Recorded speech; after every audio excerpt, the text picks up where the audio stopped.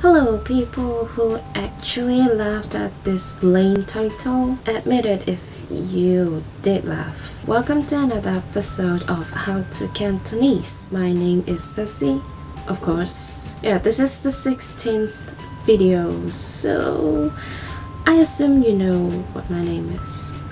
In this episode, we are going to talk about time in a day. A day can be roughly divided into 5 parts, which are morning, ZIU zhou, or if you want to emphasize it is the beginning of a day, you can say ZIU1 TAU4 ZOU2, since tao means head, literally. It can also mean the beginning, so yeah, you get the point. And afternoon, HAA6 ZAU, or some would say AAI1 ZAU, yeah, they're the same. Evening, you can say it is NGAAN3 MAAN1 or WONG4 FAN1, and after evening comes the night. Night in Cantonese is, if you are part of the internet, I assume you would be up during midnight, right? If you go to bed at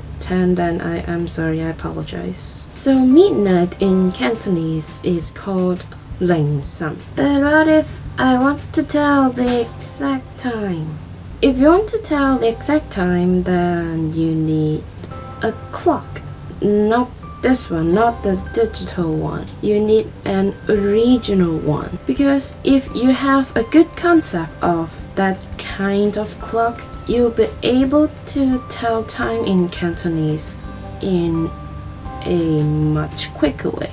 So let's get into it, shall we? Let's start with the number 12, which can also be called o'clock in English. In Cantonese, we use the character dim to describe o'clock. Let's use 3 as an example. If you want to say it is 3 o'clock, you can say SAAM1 DIM, or if you really want to emphasize it is o'clock, then you can say SAAM1 DIM2. Yeah, they are the same. And let's move on to number 6 on the clock, as it is called half past something in English. You can apply the same concept in Cantonese and call it blank dim bun, which bun means half. Take 3 again as an example. Half past 3 is SAAM1 DIM2 ZUNG1. For those who are good at math, perhaps you figure out, like, how about the other 10 numbers on the clock? Well, that's simple. You just use that number to tell time. So for example, if I want to say it is 3:25, which is indicated by the number 5, so you can just say it is now SAAM1 DIM2 in Cantonese. Similarly, if it is now 3:45, that means it is now SAAM1 DIM2. Easy, right? But how can we apply time into one sentence? If you have watched the other video I talked about places in sentence structure, you may know that the preposition for places is hai in Cantonese. Actually, we can use the same preposition to tell time. Hai. Let's take that simple example I've used before. 我食蘋果. I eat apples. But to be honest, I don't really like apples, so if you want to say I eat apples in the morning, you can say 我喺朝早食蘋果.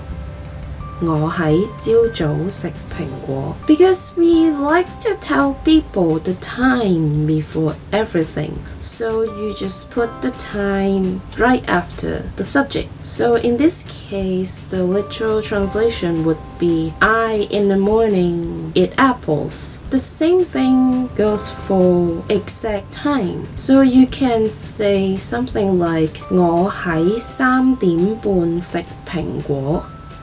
I eat apples at 3:30. Do you understand? So if you are good to go, let's go for something more difficult. By more difficult, I mean put time and place together in one sentence. Please tell me you're excited, please. If we had to put two information in one sentence, we don't have to put two prepositions, so just use 喺 once. So the sentence can be 我朝早喺屋企食蘋果, because people tend to think the preposition for places is more important, because they want to know whether if you are in the house or on the house or outside the house. That's it for today's content. So recap time. Within one day, it can be divided into morning, 朝早, afternoon, 下晝 or 晏晝, evening, 黃昏 or 挨晚, night, 夜晚, and 凌晨, midnight. If you want to tell the exact time, you have to have a good concept of the original clock, because we use those numbers to tell time. And if you want to apply time into sentences, we use the same preposition 喺 as places, and don't forget to put time just behind the subject. Bear in mind that only the preposition of places is needed if you want to put time and places together in one sentence. So don't say two highs in one sentence, or it would be awkward. I guess this is the end of this episode.